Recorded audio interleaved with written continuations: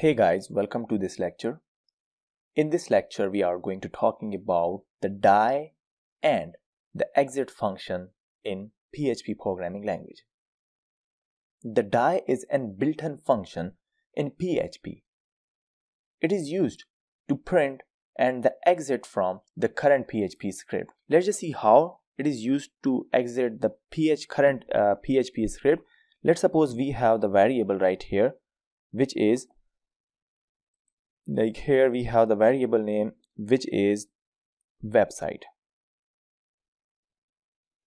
Okay, this is the variable name which is website, and the website here is I have to write that https, and here I have to write : // and then google.com right here.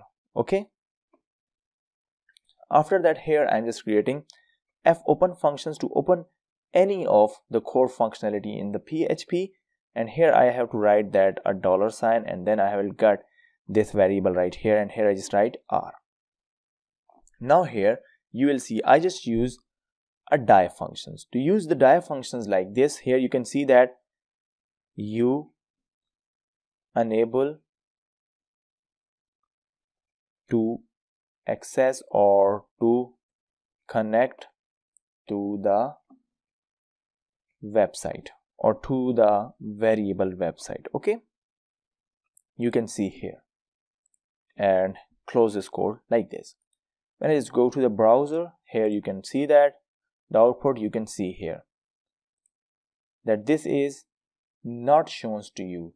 Okay, here you can see that this website is not shown to you. You can see here again. Okay, hope so you understand now that how you can use the die function with the help of PHP programming language. Now let's just turn to PHP, and here I have to write the exit function as well. Copy and paste it right here. Okay, you can see here this is how we can use the exit functions like this. Simply I have to replace this one. Okay, so what is the exit function? The exit function in the PHP is also a built-in function which is used to get the output or a message which is terminate the current script. The exit function is only terminates the execution of the script. The shutdown functions or the object destructors will always be executed even if exit function is called.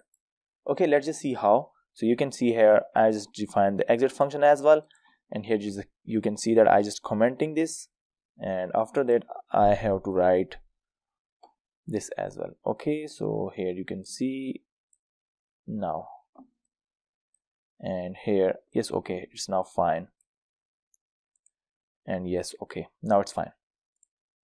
So run this code, so you can see here as well that this site you cannot be reached because of this exit function.